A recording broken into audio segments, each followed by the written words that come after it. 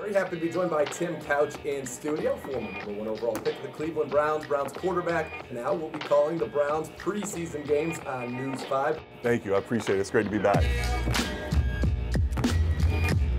Hey, what's going on, Jimmy? How you doing, man? What's going on? Good to see you too. You still polite. I wish, man. I wish. As long as they don't hit me, I can do 7-on-7 or something. I haven't been back here in so long. Great to be back in the facility, be around the team again, and see some players, and see the coaches, and see some front office people that I knew from back when I was playing. So it's been a tremendous day walking around just and seeing the new facilities and some familiar faces. What's going on, Tyrone? How you doing, man? Welcome, man. Glad to have you here. Thank you. Yeah, looking forward to watching you play, man. I'm calling the preseason game, so okay, awesome. Yeah.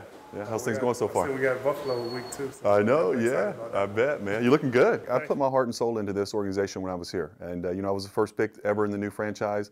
So I felt like it was, kind of my project. When we got started with it, I kind of started this thing from the ground up. Looks good.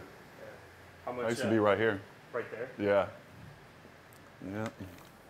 It's all like turned around here. Yeah. I was proud of where we went. We went to the playoffs in my 4th year, and so we were on the right track. And then a lot of injuries set in for me, where I didn't get to really finish my career the way I wanted to. I still love the Browns. Like I said, I have a lot of great memories from being here, and I support the team and follow them and follow all the moves they make. And I pull for them every Sunday. How you doing, man? You all right? Good to see you. Good to see you, buddy. How you been? I'm good. Good. Yeah. So you're doing. What are you doing? TV? Yeah, I'm doing the preseason games. Definitely, familiar being in the broadcast booth, but never an NFL game. So a little nervous about that, and I haven't done it in a few years. So it's always a little nerve-wracking when you haven't done something in a while. So, but I'm looking forward to doing it. It's I really enjoyed it when I was doing it, and had a lot of fun with it. And getting a chance to work with Jay Crawford is going to be awesome. Jay's from this area, a huge Browns fan, and I'm a huge Browns fan as well. So we'll bring hopefully a lot of Browns passion to the booth, and hopefully make it exciting.